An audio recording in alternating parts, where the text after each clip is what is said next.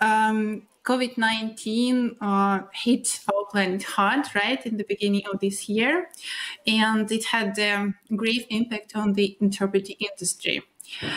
And I will not repeat what she has just said already, but yes, it is really true. And it really had significant impact on us, but that's bad news. But the good news is that we survived, that we pushed through, that we learned a lot on our way, and that we adjusted to the so-called new normal. So the idea of my presentation today is to draw some conclusions from what we did, to look back at our journey, and to formulate some good practices and tips for those of you who are just starting their online journey or are in the middle of it. So I hope that these tips will be helpful for both the professionals and the aspiring new colleagues. So what did we learn for 1 year of working online? So Anna already presented me, so I will not repeat her words. So who am I? So let's go straight to business. The first lesson I would like to share with you is about backing up. Those of you who already have some experience in online remote simultaneous interpreting know this well, I'm sure. I will not now repeat everything I'm telling usually about the equipment, because I think that the major parts of equipment are presented here, and probably you all know this very well already. But the important, I think, the important thing about online interpreting is that you have to protect yourself from anything going wrong. So there is always room for technical glitches. And to safeguard yourself against all such unpleasant possibilities, you have to back up. So what can you do to do that? First, you can install the redundant internet line so that your router can switch from one internet connection to another in case the first one goes down. And it really can save your life sometimes.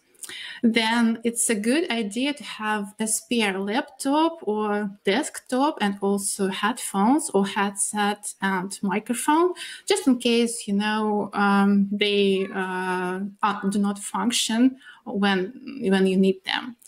Then also it's a good idea to have a UPC device for all plugged-in equipment, so you can survive a small blackout. Some of them can even work for several hours, so it can also really save the day for you. Then the next advice I can give you is that you have to learn to assemble different setups for different purposes. And it really depends on whether you need to have camera on, for example. You have to decide that in advance. If it's a consecutive assignment, then probably your client would want you on the camera. If it's a simultaneous one, probably not. But you have to talk with the client beforehand to know that you should or should not dress up, you know, put your makeup on, and the place of your apartment where you need to assemble your setup. Then that's the first consideration. The second one is whether you need or not the second device for handover, and we will speak about that later in more detail. But there are setups for which you need one and for which you do not. Like an RSI platform, on such platforms, you can hear your partner usually, so you wouldn't need any second device. But if it's Zoom or any other configuration, then probably yes.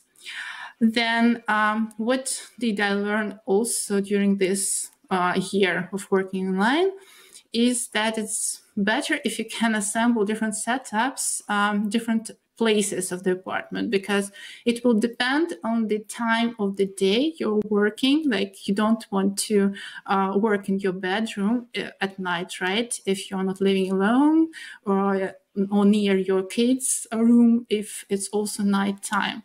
So you have to take all that into consideration.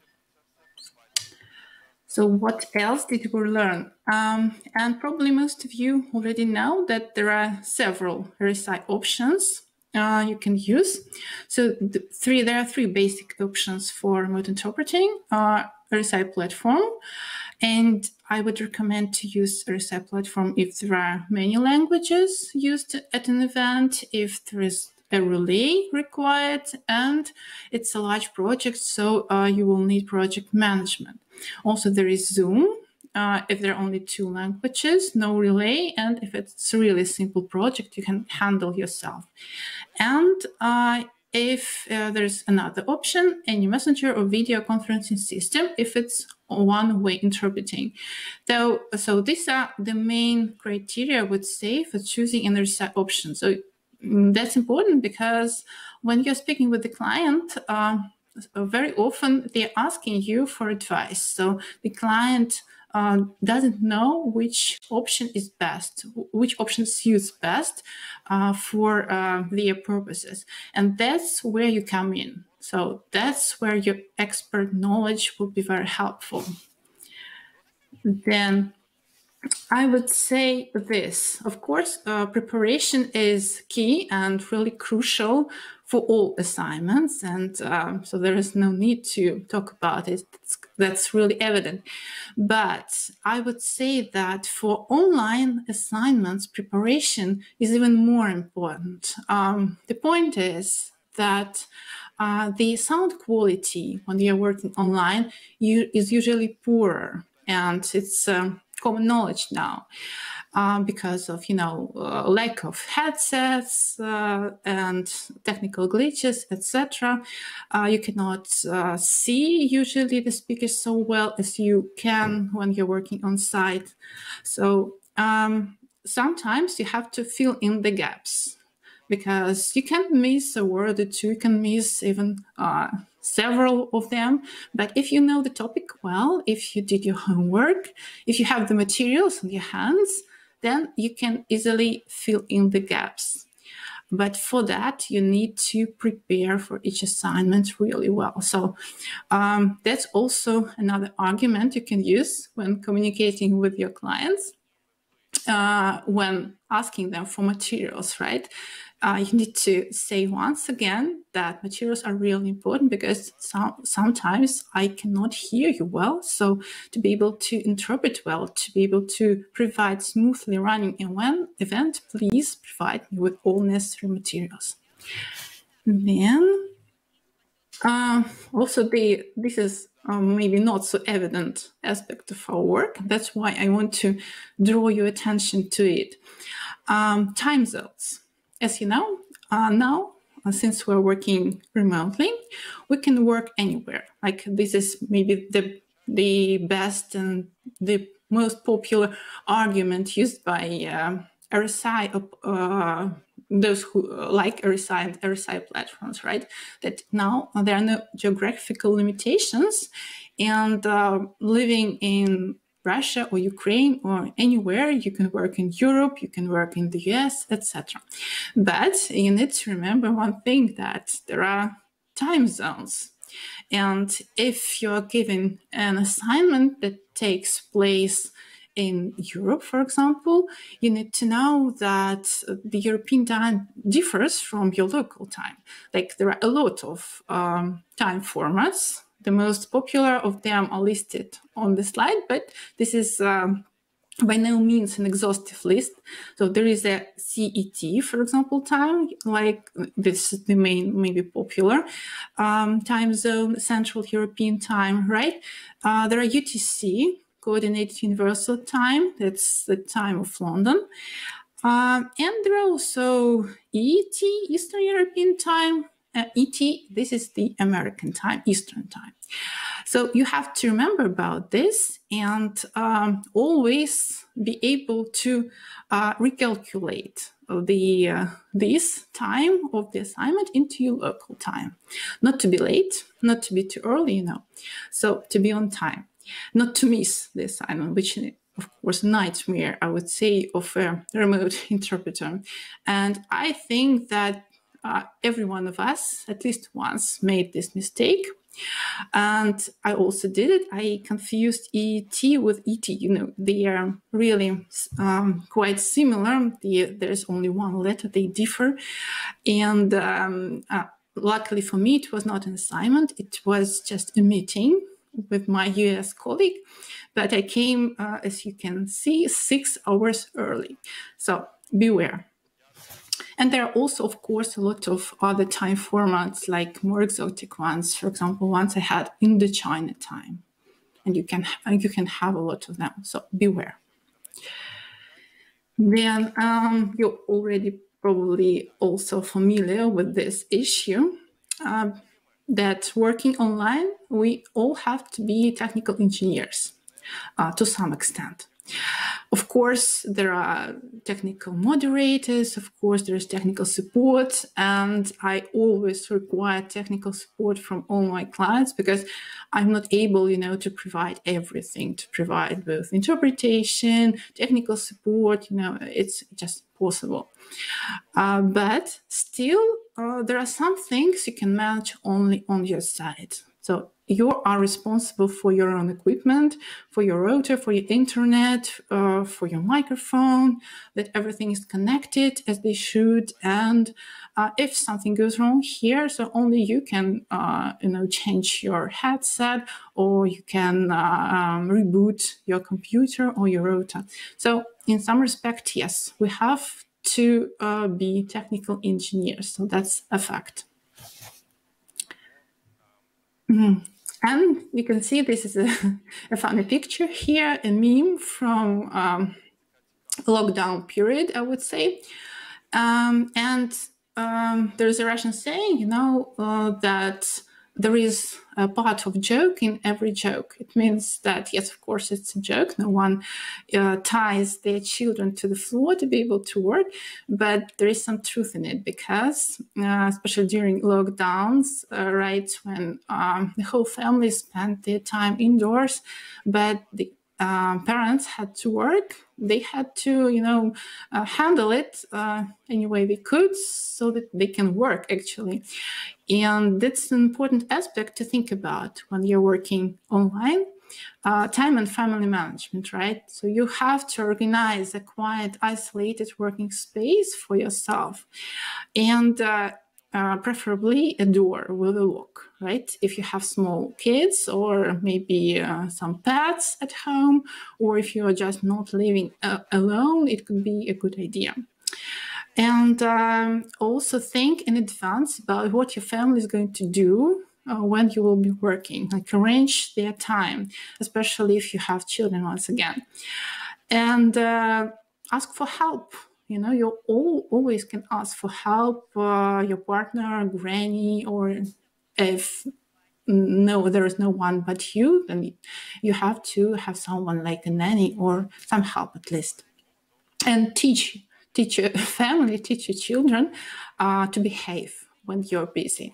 That's also really important because at some point the kids as well can understand that, but you have to teach them. And another important aspect we had to learn how to handle is interaction between partners online. I'm speaking about handover now. So I already mentioned this issue about being able to communicate with your partner, right? If it's an RSI platform, then the second device is not needed for that. You can hear your partner well, and you can communicate with them via chat. But if it's Zoom, if it's a video, audio call, WhatsApp, or any other messenger, then you will need the second device and the second pair of headphones to be able to listen to your partner. And also you will be able to communicate on the chat. So that's just what you have to consider when you're taking an assignment. And also, of course, most of you know that interaction with your partner when we're working remotely is much harder, of course, because usually you not see each other. You can listen to each other sometimes more easily if it's an RSI platform, sometimes using some second device solutions. It's a little bit more complicated, but still it's not the same as sitting in the same booth, right? So that's another thing you have to consider and get used to.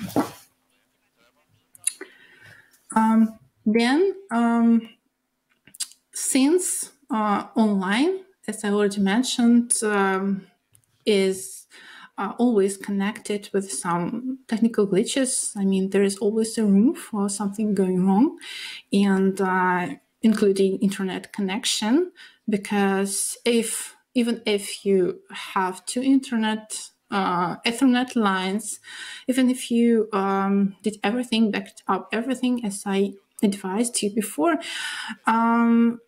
always something can go wrong, and you have to consider that.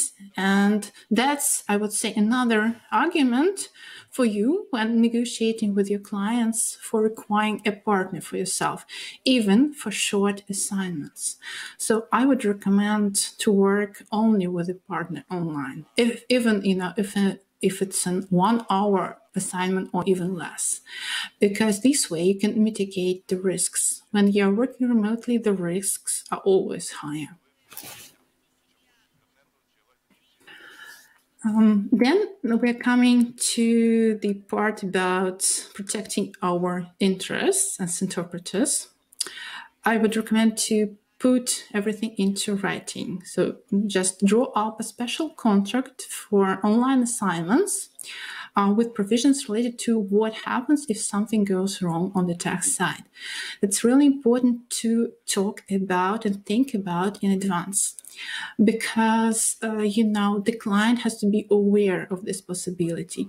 And if something goes wrong, if you cannot deliver interpretation, not by your fault, then you are still entitled to be paid in full, right? But to get this payment, you have to include this provision into your contract and to talk about this with the client in advance. Then that's probably the part that can be, there can be different opinions about. But that's my personal feeling about online assignments. I really don't feel well if I take more than 2 assignments per day. Well, of course, it depends on the type of assignment, because there are clients you are working with for years, and probably you don't need to prepare for them so much. You already know everything. And there are new clients. There are really complicated assignments you have to prepare for a lot of time. So it depends on which assignments we're talking about. But still, I find that taking more than 2 assignments per day is really tiresome. So you have to take into account the fatigue of working online, and also the time you will need to prepare. So keep all of this in mind when you're agreeing to another assignment on the same day. And also an important aspect as well is the possibility of time overlapping. It can be a 1 or 2 hour assignment according to the agenda, but it easily can turn into 3 or even 4 hours. Of course, sometimes you can predict that if you know the client, if you know the type of event, but sometimes not. And I don't know, there can be different solutions here. You can maybe warn your next client about this possibility or not, to take this risk upon yourself. But just, it's a good idea to know about these risks you're taking. Then we're coming to pricing. This is also a very sensible area. I would say, for all the interpreters, right? But I'm lobbying the interests of interpreters here, so I would recommend you to stick to your standard rates. It means that do not go lower than your standard rates. I know that some colleagues even raised their rates because online is really more stressful than offline work, but at least do not go lower. And do not give in to the well-known arguments like you don't have to go anywhere, you don't have to prepare, you don't have to dress up, you just switch on your computer in your slippers and you're interpreting, because that's not true, right? I mean, yes, you don't have to go anywhere, but you still have to prepare to the assignment, and it takes exactly as much time as it did before. And for the reasons I already explained, so it is really even much more stressful. Then I would recommend to stick to the same rate concept, that is half-day and full-day rates. I think in this turbulent and uncertain times, it's really crucial to stick to industry standards now more than ever. Though we see that RSI platforms and other companies are trying to push hourly rates or to pay by the minute. You know, there are even such proposals now, but that's not in our interests. And I think that you can all agree with me that this is just not in our interests. And if we agree to receive an hourly rate, what does that mean? That means that we need to take not one, not two assignments, 2 half-day assignments per day, but 8 to get the same payment. But is that really feasible to take 8 hourly assignments per day? I would say, of course, not.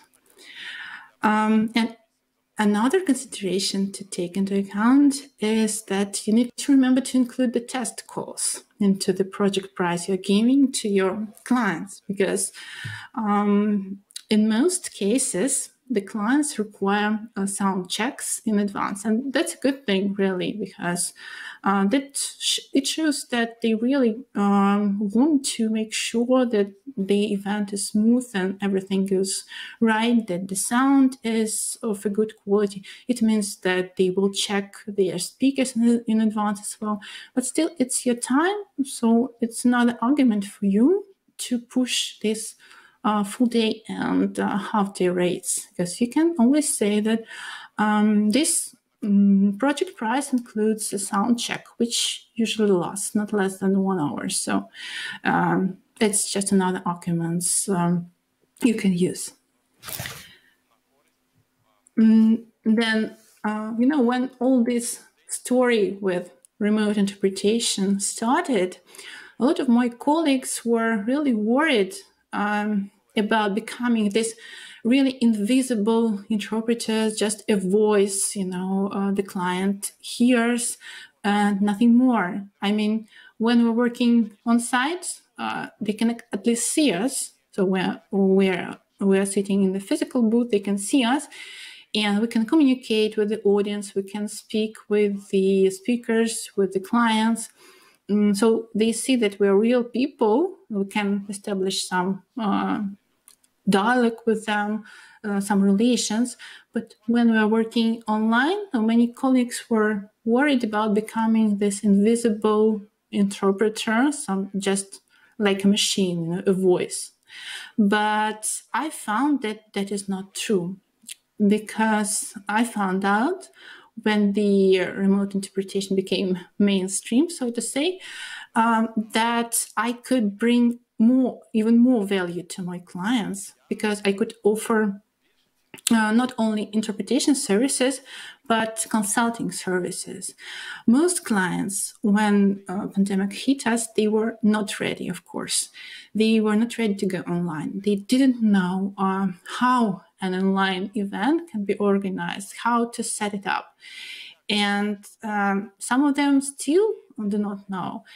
And this is where we can come in. We can consult them on the technical solution preferable for their event, on the interpreting type, we can educate our clients on the required equipments. And here we can, press our case about microphones for all the speakers. We can remind the clients that they need to do the sound check in advance. And what can we do as well? We can contract interpreters and we can manage the project. We can even train our interpreters, our colleagues, to work on a specific platform. We can check their equipment and the sound. And of course, we can receive the payment from the client and provide the payment to the interpreters. So that's what additional value we can bring to our clients. And I find that due to this additional added value, clients really value us more. So that's a way to become even more valuable to your clients nowadays. A couple of words about marketing. When also this story with remote interpretation started and interpreters were suddenly out of work, what did we see? A lot of marketing on social networks, etc. Interpreters were advertising their services. That's quite understandable. But I think that here to really stand out, you should think not about yourself. So think not how can I promote myself, but think what useful can I do for my community and for my clients. So if I have some extra knowledge, if I have some experience, I can share it. So I can share it with my clients and with my colleagues. So how can I make the life of everyone easier? So if you bring some value, some information, that is really valued by everyone. So, and that's the best way, I think, to promote yourself in the end. So just the secret is not to think about yourself first. Think about someone else first. Then we're coming to the end, probably, of my presentation. So if you still have free time, after you did everything that I just mentioned, that I really hope you do. But we all had, of course, a lot of free time in the beginning of the years, but still, so the advice is quite evident. Use it well. So there are a lot of courses and programs now. The continuous professional development is really a hot topic today. And there are much more possibilities now than we had before the pandemic, because everyone went online.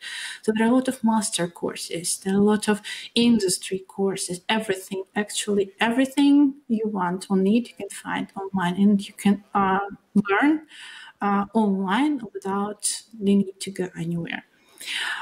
If you have some time, you want to practice more, you can join dedicated training groups like PIPS, IBG, AmeriVox, Interpreters Weekly, and exchange feedback with your colleagues.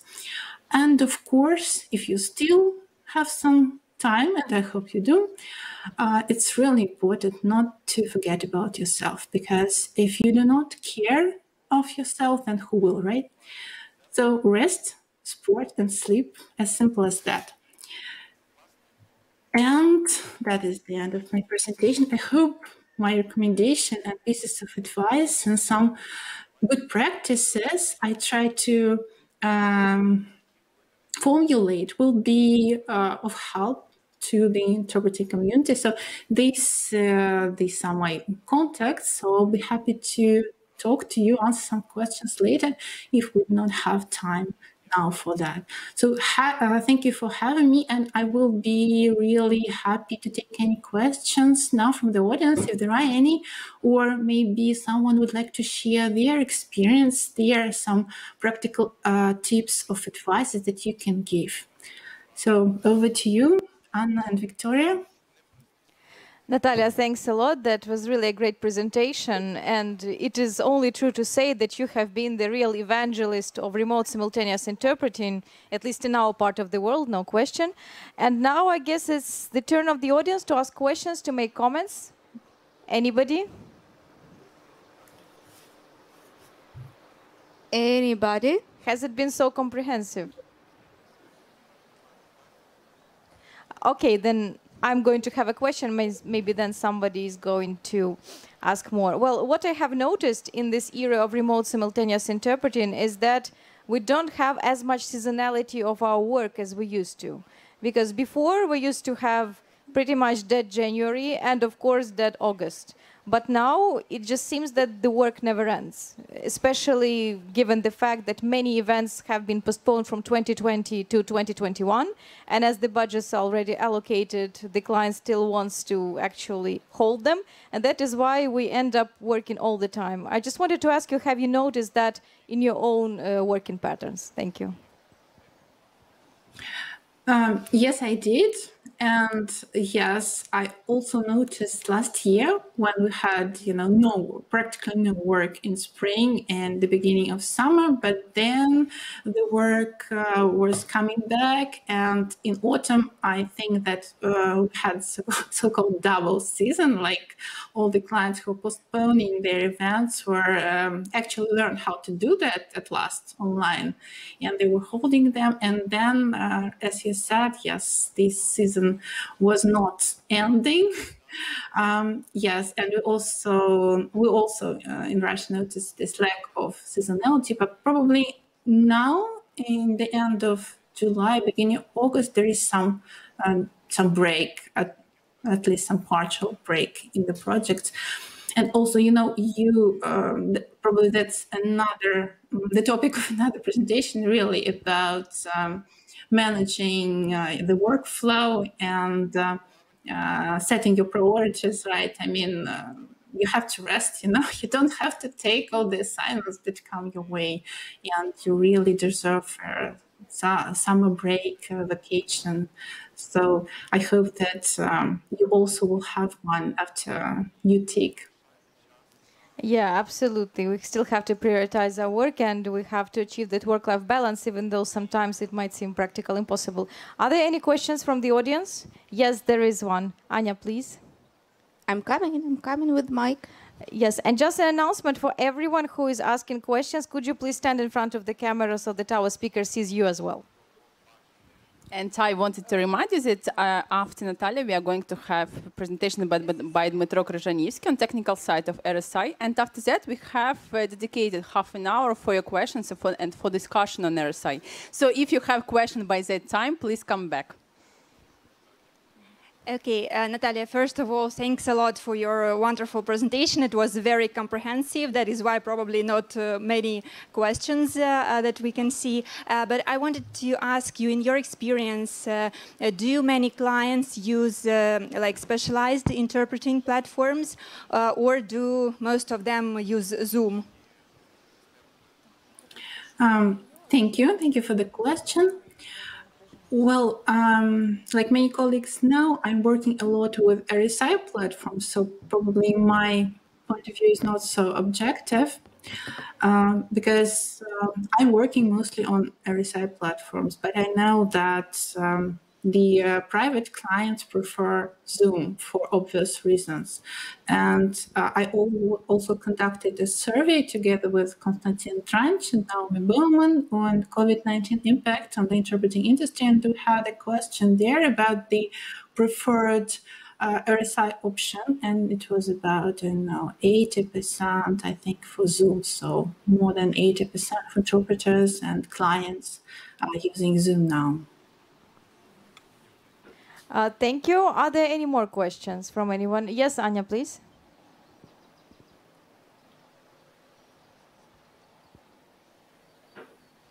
Anya?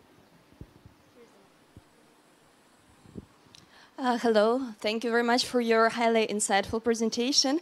And I would like to refer to one of your statements you've made. You mentioned that nowadays clients tend to depreciate or devaluate the labor of interpreters. And that's my personal experience because, very often our moderators even present interpreters as function of interpretation. So interpretation is available, no real people behind the curtains. So how would you recommend us to increase the engagement, to become closer to our clients, to show that we are human, that we are people working there behind the scenes? Thank you. Thank you for a very interesting observation, and that's true. I can absolutely relate to that.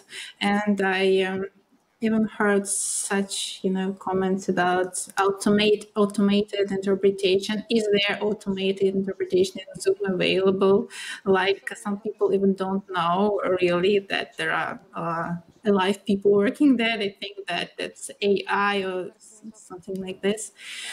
Well, my advice would be probably to communicate more with your client, to show your clients your value by providing additional services like consulting. So really showing your expertise, your things that you can do apart from interpretation. You can give your clients pieces of advice on technical side, the equipment, and maybe provide moderation of the events and help with the technical support.